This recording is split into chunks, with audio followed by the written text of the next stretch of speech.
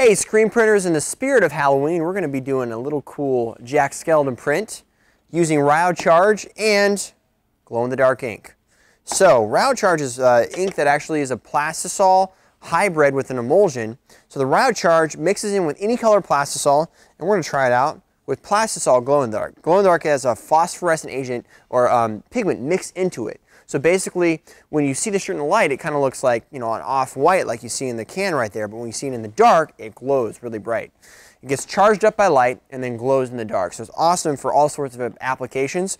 And with the RyoCharge, we're going to see how it really gets into the shirt and what it looks like with the discharge effect, because we've never tried that before.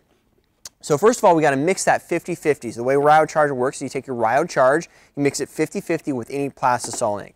So let's we got an empty container on here on the scale. So we're going to zero that out, and then we're going to we're not going to use a lot of ink today, so we're just going to mix a little bit of glow-in-the-dark ink. Glow-in-the-dark is already pretty runny. And then, so that's 39 grams. So that means we're going to take 40 grams of the RyoCharge and mix in 40 grams of RyoCharge, so we get up to 80 there. Remember, 50-50, very, very easy mixing instructions. And then we're going to mix 5% agent. So the agent is actually a discharge activating agent. There we go. And we're going to mix 4 grams of the agent, so we're going to go up to 84. Now this is a formaldehyde base, so you do want to use it in a ventilated area. You don't want to use it in a closed area like a closet or a small room or small bedroom. Open ventilated area like we're in today works great. All right, so we got 5% agent in there.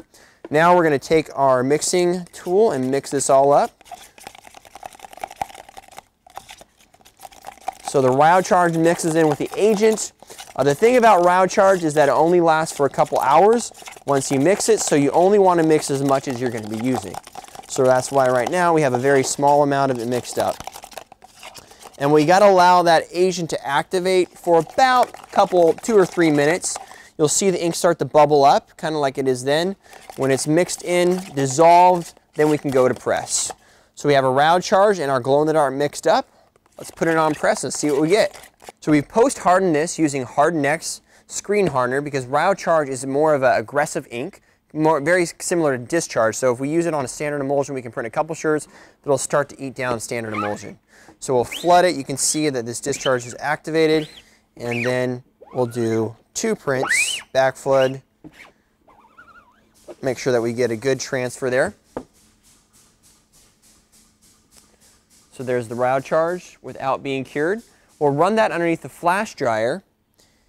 We're using a forced air flash dryer to cure the ink, and you can actually see the discharge process happening right now.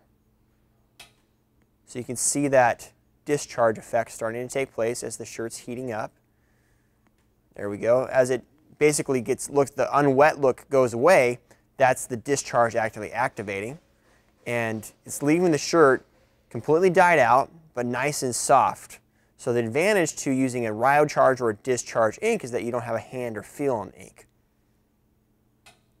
So there we have our Discharge ink with the 50-50 mix on the phosphorescent glow-in-the-dark plastisol. So it's a RyoCharge with 50-50 plastisol glow-in-the-dark. Now let's take this into the dark room and see how it glows. Okay, we're in the dark room right now. I'm going to test the results of the 50-50 RyoCharge and glow-in-the-dark ink. So we got the the t-shirts right now on the light table because you need to charge. Any type of glow-in-the-dark is phosphorescent. So if you are in a dark room, it doesn't have any light to charge it, it's not going to look bright whatsoever. So we're charging them right now with UV light like the sun would charge a glow-in-the-dark shirt. Then we're going to turn the lights off and we're going to test the washed version and the unwashed version. So first we have the unwashed version, as you can see right here, nice and bright, 50-50 RyoCharge and glow-in-the-dark. And then right here we have the washed version, so this has been through the wash and it feels almost like there's no ink there. There's just a little tiny pigment that you can feel. But also, very, very nicely, if we look side by side here, it looks pretty much just as good. So it held up during the wash, and that was very important for us to test.